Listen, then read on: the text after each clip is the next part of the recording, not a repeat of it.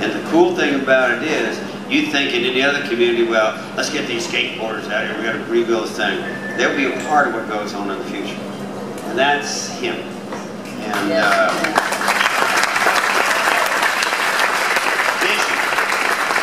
know, you talk about how it was to perform there, but I know, Jimmy, you mentioned that you actually went to see Mighty Sound Machine perform. So as spectators, because now you have both sides of it, what do you think that you know, that view of watching an artist perform at the Miami Marine Stadium?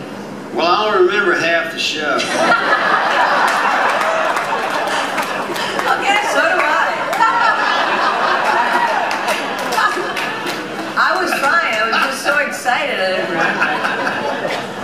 Well, I was a baby. Well, you know, to me at that point, because we were kind of in the embryonic stages of our careers, but I was following these guys a long time because I love the fact that there was music coming out of South Florida, as opposed to New York, Los Angeles, and Nashville.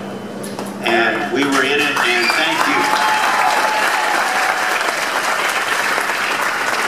I came out of the Flake coffee houses and Bubba's in the Grove and Fred Neal, and those were my kind of heroes down here, and I figured it's passing it on. But that was all folk music, and then when the Mighty Sound Machine came along, like, this stuff is hot and fun. So we just had a party, so I rarely can go and not be critical or like watch, because I'm a bad audience person because I'm thinking of what's going on up there. Sure.